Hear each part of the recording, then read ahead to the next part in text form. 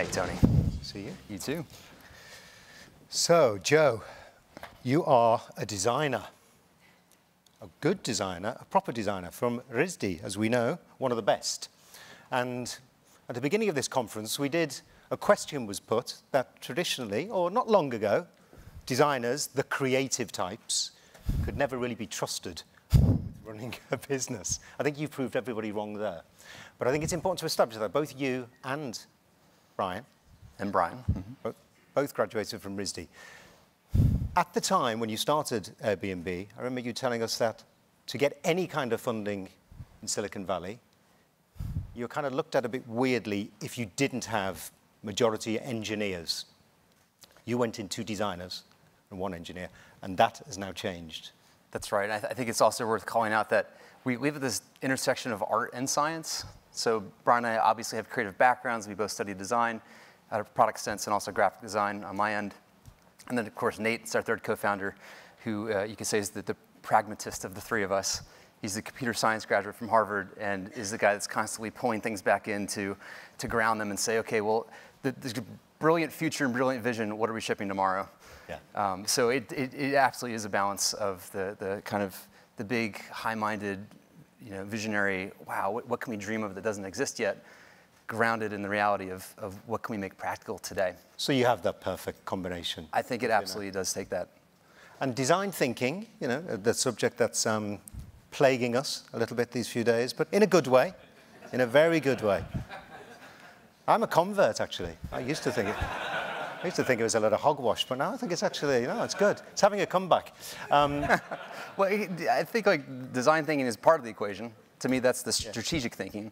That's the plan that you make. That's how do you account for the customer? How do you think about the layer between you and whatever you're designing or the technology and then the person accessing that technology? But you absolutely need the other half of that, which in my mind is like design making or design doing. I think our company is just an example of that. We have really big ideas of how to use design to connect people around the world, grounded in the reality of, okay, we need to actually make and ship this thing. Yeah, so again, the combination. And how do you apply it to design thinking to scaling the business, which of course is what you've successfully done? Ah, man, this is like one of the greatest challenges, right? Because you care so much about the quality of the service that you deliver to a customer, and as any business scales, there's sort of, the law of large numbers is working against you, because you want to make things more efficient and trim corners here, and that extra little flourish that you added that, wasn't very measurable, but certainly brought a smile to a customer, and it was just different enough from the other offering on the market.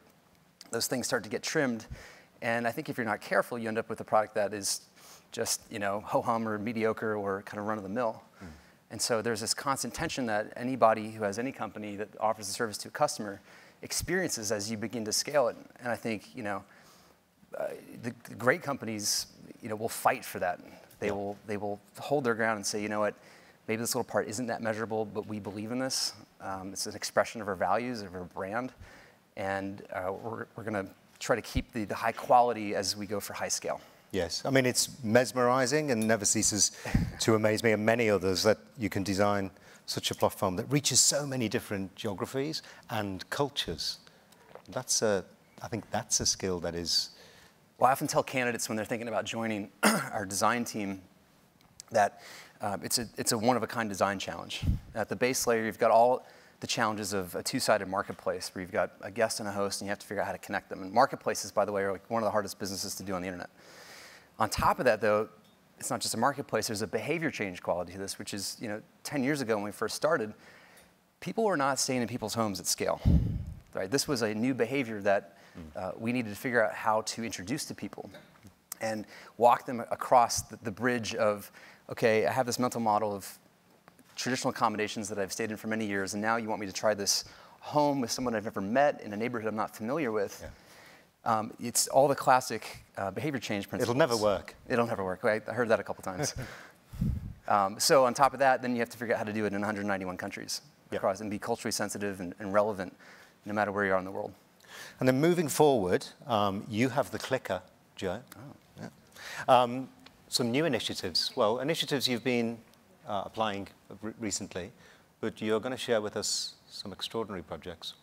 I'd love to. Which is exciting. Well, I think just to tee this off, I'd say I feel like a company that's operating at this time in history, in the 21st century, has a responsibility to go beyond the call of the day-to-day business. And to me, it's more than writing a check or cutting a grant to an organization. It's actually taking whatever it is that you're good at as a company, whatever your DNA is, your strengths, your core competencies, and actually going out into the world and solving for problems that could benefit from whatever your internal talents are. And so for us, we have 3 things that we think we're really good at, which is experts in short-term hospitality. We're experts at deploying scalable internet software around the globe. And we're experts at community building and building trust between people who've never met.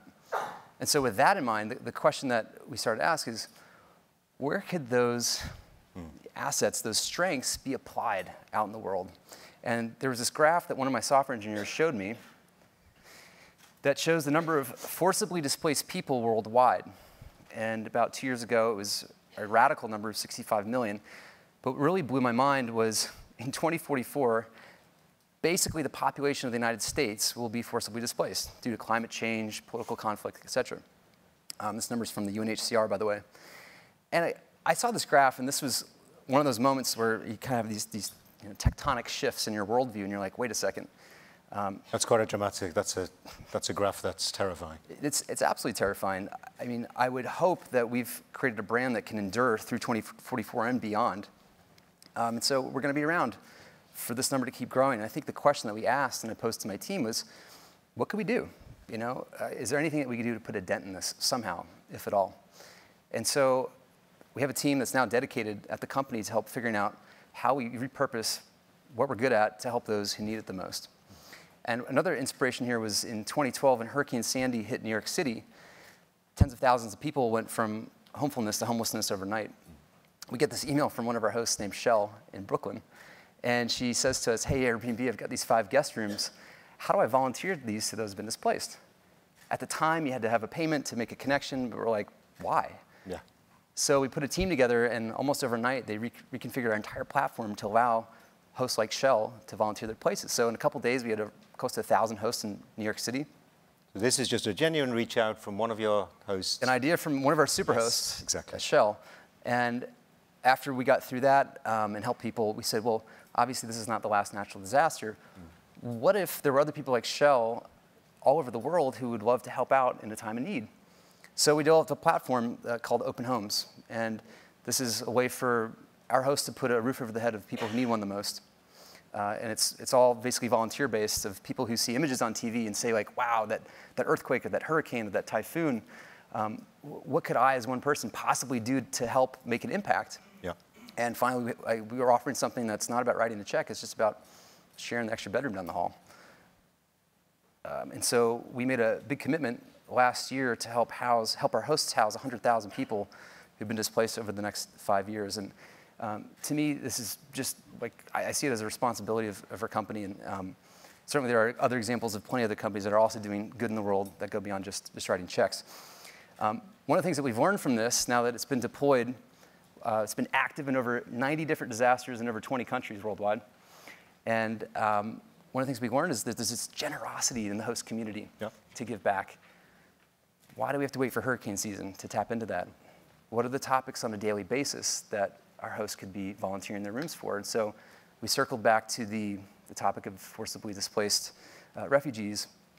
And we're now active in a couple of countries like Italy, Greece, Canada, the United States to help families who are being resettled in this gap period from the time they land at the airport to the time they find permanent housing. There's this really funky period from weeks to months where they kind of bounce around and they're not really settled. Sure. And so what better way to welcome into a country than by So this is a host? That's actually a guest. Okay. Yeah, who is a family of 4 from Iraq, stayed with a host in Denver. And a quick story there. Basically, the hosts not only just provided a home, but helped their kids get into school, helped him find a job. They're enrolled the neighbors to provide free laptops to the kids, driving back and forth to job interviews. So it's much more than just about a home. When you connect somebody through an Airbnb, a community. Host, yeah, you get involved in a community, which is incredibly important. So there's another big topic that's going on in the world that we decided to get involved in, and it's the topic of population decline in Japan. This is another really scary stat, where the biggest impact of this number is that rural areas are getting hit the hardest. I was in a village near a town called Kaga about a year ago. 7 out of the 8 homes in this village were completely empty. This is a real problem where populations are aging off and young generations are moving to cities where the jobs are. So we had an idea. Actually, let me take that back. One of our hosts had an idea. Again, yeah, the hosts are having ideas. So actually, we have a quick video that I'd love to play to share a story from one of our hosts in rural Japan. It just takes a second.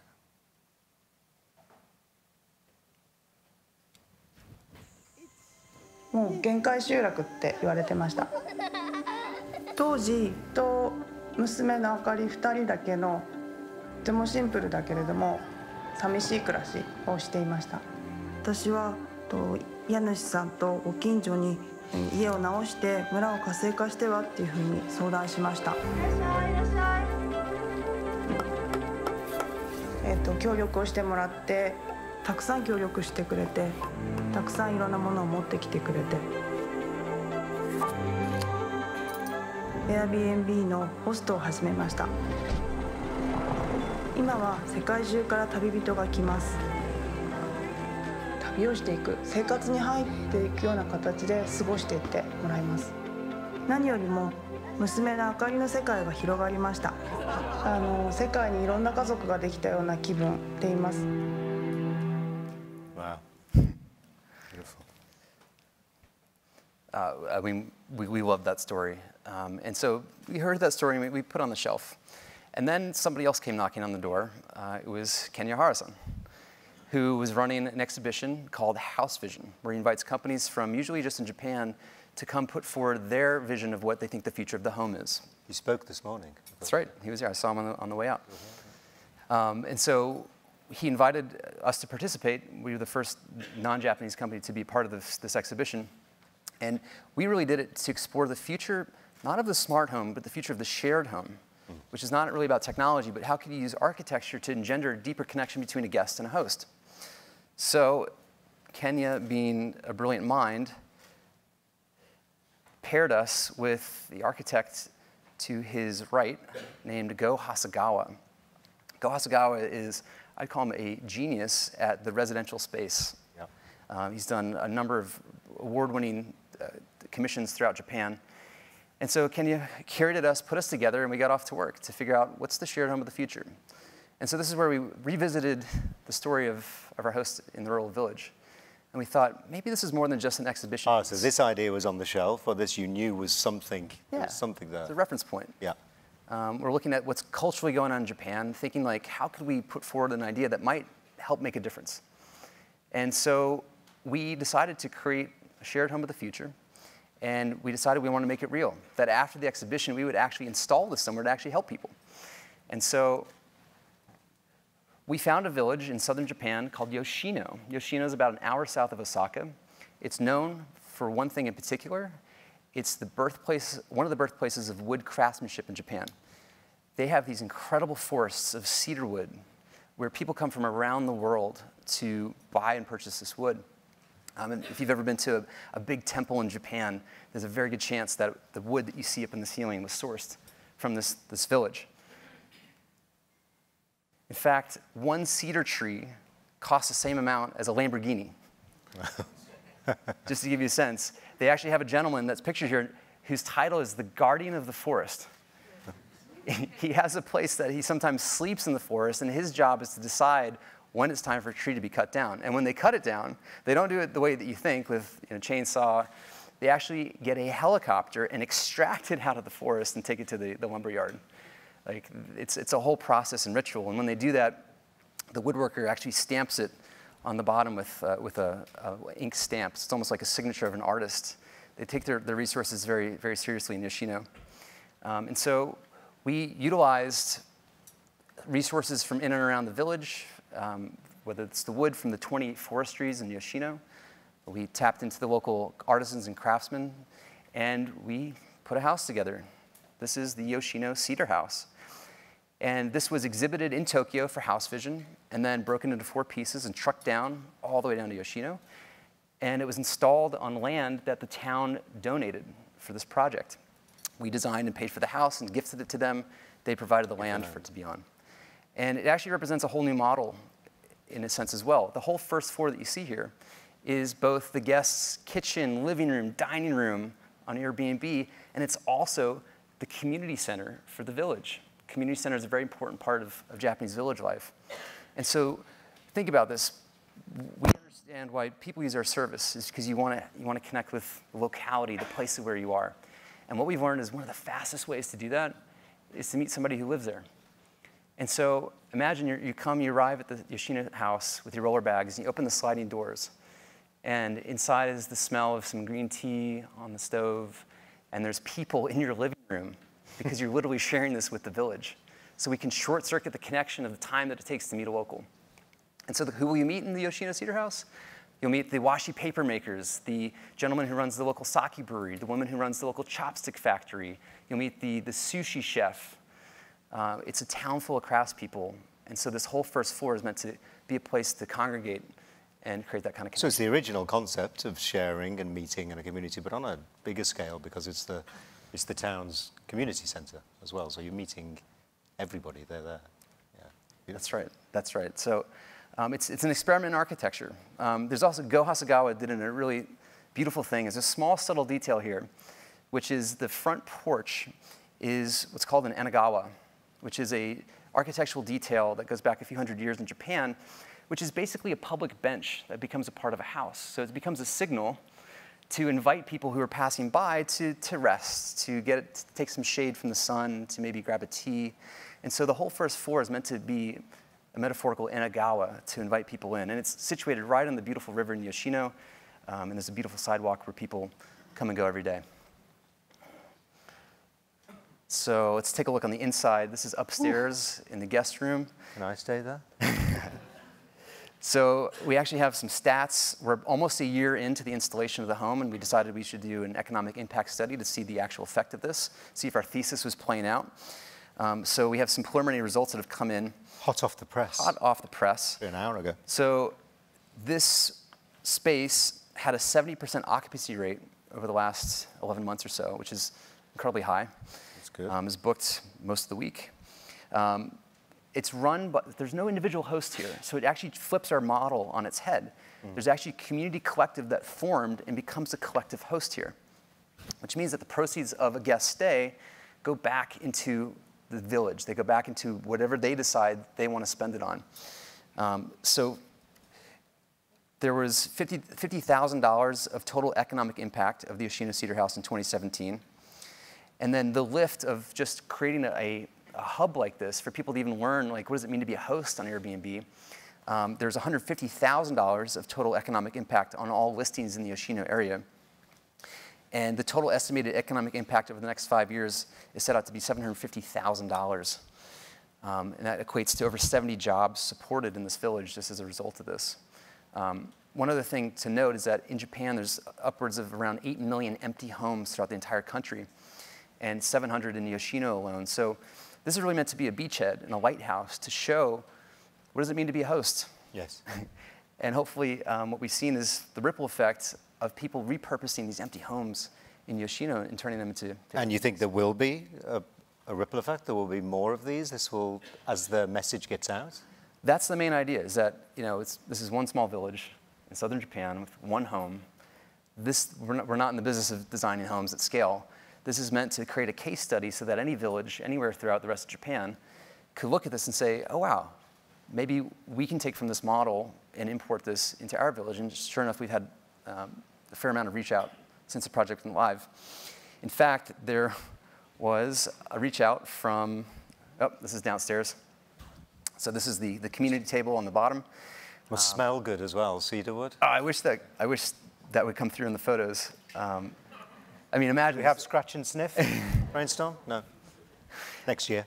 The whole downstairs is cedar, the upstairs is cypress, and it's remarkable when you go inside, just the sensorial experience of wood 360 degrees around you. You can literally stand on the porch and almost see like the forest of where all the wood came from. I had a chance to go there myself, an amazing dinner. The whole village turned up. It was just an incredibly social experience, and I'm laughing hard because it's like this concept that we had the year earlier was actually playing out in front of me. You look happy.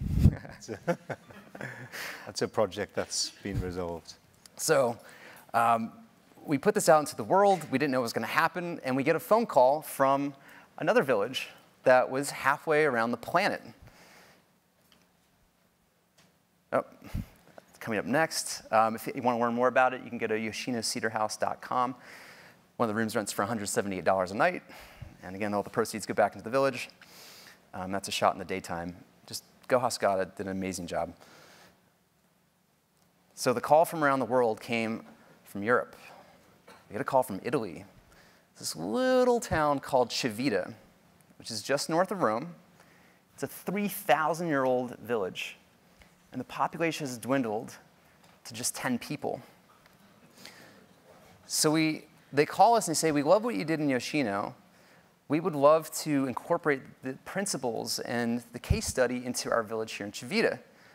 So we said, sure, this sounds great. So we worked at the village, all 10 people, and we redesigned one of their empty homes, one of the empty rooms, into what we call Casa de Artista.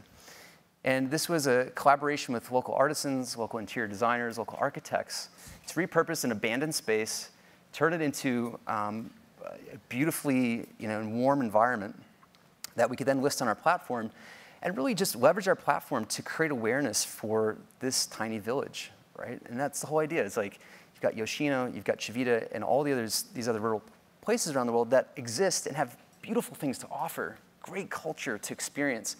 They're just really hard to find. We happen to have a platform with an audience of over 100 million travelers that we can do something like this and suddenly broadcast to an audience that would love to stay in a tiny rural Italian village. So all the proceeds of a guest stay go back into the Cultural Restoration Fund. And Tony, guess who the host is? Tell me. It's the mayor. One of 9. Yes. Yes. 10th, the mayor. Right. The mayor is the host. That's extraordinary. Your timing is extraordinary as well. I mean, we have 2 minutes left. If there are any questions from the floor, there is a question here. I'm not supposed to do that. The paddle waver will find you. Please say your name, sir. Hi, it's Alan Murray. I got stopped at the tree costing as much as a Lamborghini. So how much money did you have to spend for the cedar wood for that house? It was a fair investment. I think they gave us the price at cost, maybe. But it was a worthwhile investment. What was that? Any more hands? For anybody who just loves craftsmanship, like it's worth a day in Yoshino. It really is just a remarkable place. You go into these wood shops and you talk to woodworkers there's like 6 or 7 generations of woodworkers in this one village. It's incredible. If there are no more questions, just one from me.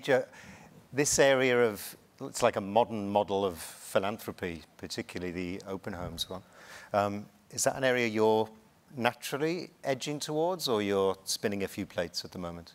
Well, I've got that team, we call it the human team, short for humanitarian, who's building out open homes and taking some of our best software engineers, some of our best designers that are working on, how do you make it easy to find a home to take a vacation?